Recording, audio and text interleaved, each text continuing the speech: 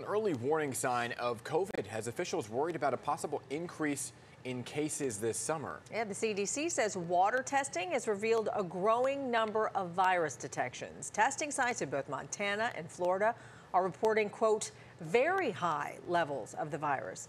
Other states with a raised COVID count include Alaska, California, Connecticut, Georgia, Maryland, and New Mexico. So the CDC also says that COVID emergency room visits are increasing, spiking 12.6% in 1 week nationwide.